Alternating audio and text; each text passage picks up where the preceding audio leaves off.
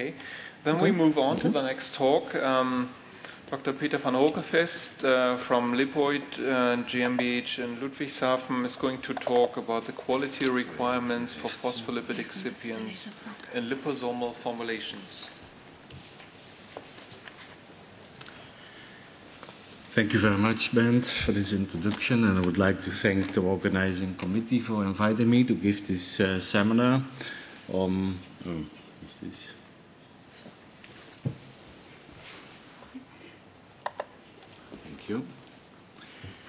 on the quality requirements for phospholipid excipients in liposomal formulations. This is addressing the issue which has not been discussed before, namely that components of dosage forms also must have a controlled quality.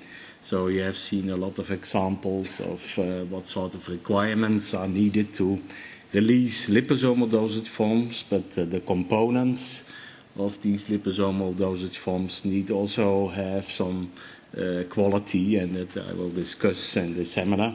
It also serves as example for other nanomaterials will have the same problem, that if you want to induce new nanomaterials, you're also forced to give some quality to these materials in order to get this accepted by regulatory authorities for clinical trials.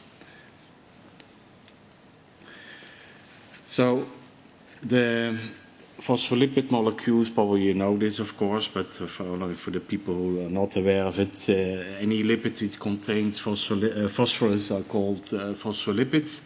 They are constructed out of a molecule comprised of glycerol, to which two fatty acids are esterified, and the third hydroxyl group of glycerol is then esterified to a phosphate, and this is on its turn esterified with an alcohol.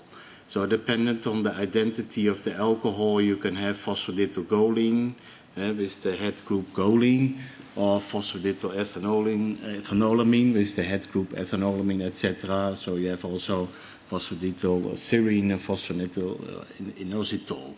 Natural phospholipids, so phospholipids isolated from natural sources, they have mainly unsaturated fatty acids in the second position, and in the first position saturated phospholipids. So they are heterogeneous in that respect, and also with respect to quality is important to know which hydroxyl group is bound to which fatty acid.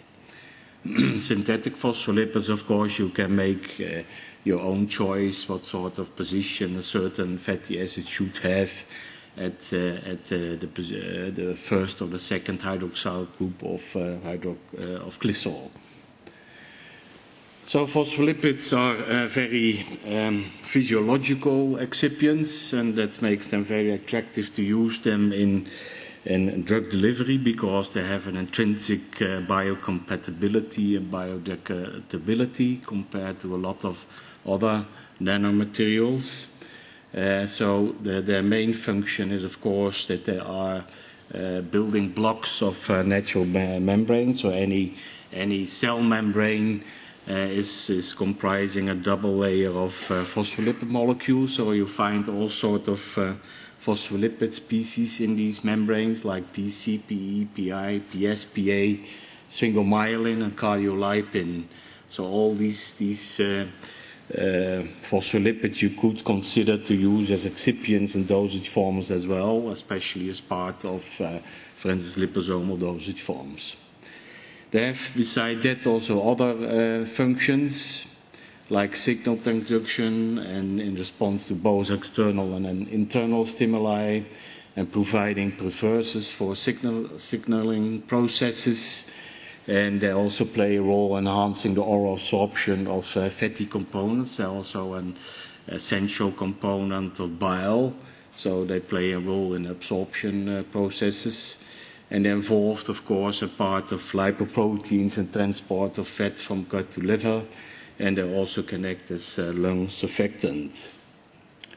So this is illustrating the physiological importance of phospholipid molecules. For these last functions do not play such a role in pharmaceutical science, but they play certainly a role in dietetics, for instance, that phospholipids could also act as a source of especially natural phospholipids as essential fatty acids like omega-3 and omega-6 fatty acids.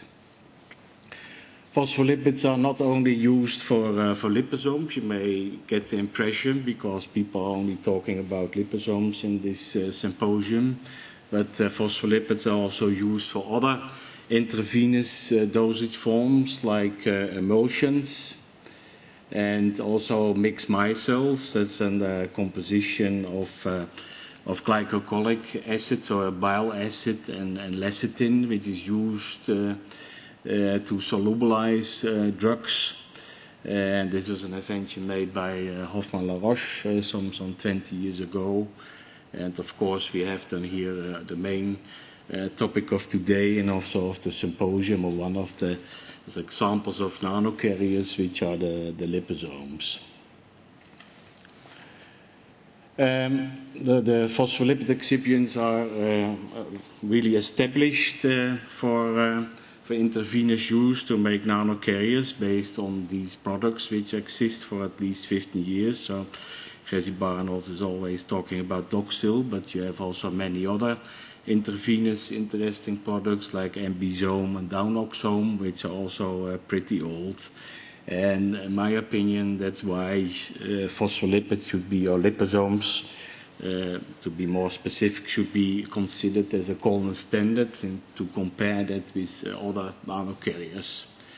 They have proven to increase the therapeutic index of encapsulated drugs. They have stable and reproducible properties, otherwise regulatory authorities wouldn't accept them as a product. The production is also economically viable, so the price of this sort of product should also be in relation to the development and production costs, which has been proven by many products. And last but not least, they have been completely accepted by regulatory authorities. In these products, you'll find any type of phospholipids, I mean from natural sources or synthetic phospholipids, and also modified natural phospholipids like phospholipids which have hydrogenated fatty acids, or that the polar head group had been changed by means of phospholipase D treatment, so that you, for instance, can convert AgPC to AgPG by means of the action of phospholipase D. Okay. So from regulatory perspective, you find very surprising statements, even made by the World Health Organization. I mean, the oral use is for this symposium less of interest, but it just indicates how the low toxic the compounds are. But with respect to the statement of parenteral use, the WHO simply claims that phospholipids are non-toxic. And if you take products like intralipid, these are emulsions for parenteral nutrition, which are administered in enormous amounts per day. You could get up to 12 grams of lecithin easily administered per day. So from guidance documentation, already mentioned by Gert Storm, actually would refer to this document, which is this guidance, which is still in the draft stage since August 2002, which you can use as example, as guidance to what sort of quality phospholipids should have. And this guidance draws the conclusion that phospholipids and nanomaterials, I think nanomaterial excipients are such important for the performance of the drug product itself that the excipient should have the same quality requirements as the drug substance. So this requires a lot of quality control and a lot of GMP conditions to manufacture these excipients. So it means that the quality of liposomes is equal to the quality of the phospholipids. So in addition to these drug substance guidelines, they have described in these guidelines, so this guidance, recommendations, description, characterization, and manufacture specification and stability. So for synthetic lipids, they want to have an evidence of the structure. So you have to prove that by NMR spectroscopic techniques. And for natural lipids, especially the lipid composition, so with respect to PC, PE, PS, and so on, is of importance. For the manufacture of the synthetic lipids, you have to define the source. So where it is, which sort of materials do you use to synthesize the materials? For natural lipids, it's also the source. From if you isolate from hen eggs, you have to show from which farms they're actually coming, whether the farms are also controlled with respect to feeding the hens, so that you have reproducible phospholipid and fatty acid composition in these egg yolks. Also, for synthetic lipids, the synthesis process, extraction and purification procedures have to be described, and also the starting materials and raw materials you use for all these processes have to be described in detail. In the manufacture, first of all, you need in-process control, chromatographic purification procedures have to be described in detail.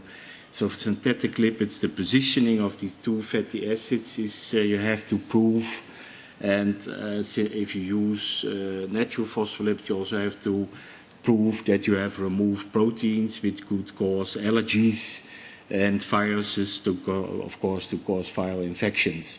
Last but not least, everything has to be produced under GMP. The specifications, basically, you should meet test procedures. They should be validated. You must have reference standards. You must have all analytical procedures validated. You also, as described previously, as the preceding seminar, you need stability indicating not only for the drug substance, but also for these crucial excipients. Also, the impurities, just like with drug substance, needs to be identified and quantified. So synthetic lipids needs to be checked with content with TLC or HPLC. Also, the fatty acid composition has to be proven. And also for sterile production, it is very important that you control the microbial level and the toxin level. And also for toxicity reasons, the heavy metals have to be checked, and solvent residue as well. So for stability, it's also the same as for drug substance. I'll skip that. And finally come to the conclusion, to stay within the 10 minutes. That excipients for liposomes and other nanocarriers determining their efficacy are considered by regulatory authorities as crucial excipients. So the quality control, manufacturing, etc. should have this level.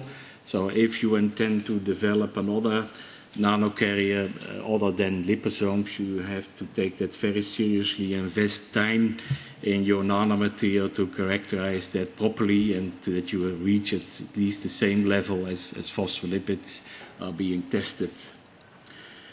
So natural and synthetic phospholipids can both be used in liposomal dosage form. That's also an important conclusion. Both have a long track record of safety and meeting these regulatory requirements. So that's basically what I wanted to say, and the message is add quality to your material, and then you will satisfy the need of the requirements of regulatory authorities. But Lipoid also took many years to come there, so be prepared that you have to invest quite a lot of efforts in this quality and these quality requirements. Thank you for your attention. Thank you very much for a nice talk. Yeah, the first question, Carsten. Peter, I have a question regarding the pediatric acceptability. I mean, we are lacking also to have sufficient information on toxicity of surfactants and so excipients that solubilize drugs. Could you comment on this? Mainly probably parenteral, but probably also for oral use, don't know. Yeah, actually there are indeed products like Ambisome, for instance, which is also allowed for pediatric use. You also have to look what sort of age the kids may have, or what was still allowed. But phospholipids are in this respect represented in a lot of products which are allowed for pediatric use. So in comparison to other detergents, they are indeed more accepted in general. Is there another KY? May I ask how to control the endotoxin level in lipoid manufacture process? Well, that is a matter of starting materials and filtration procedures. And yeah, I mean, that is by ultrafiltration you can remove basically all the endotoxins which you could add to your isolation process. So natural phospholipids are mainly purified by means of ethanol extraction or chromatography procedures in solvents. And these solvents are not very good for endotoxins, but basically you should use chemicals which are also endotoxin free, or at least controlled in that respect. And at the end of the day, the produced phospholipids should not be endotoxin free, but they should have such a low level that it would allow a certain doses per hour dependent on your clinical setting.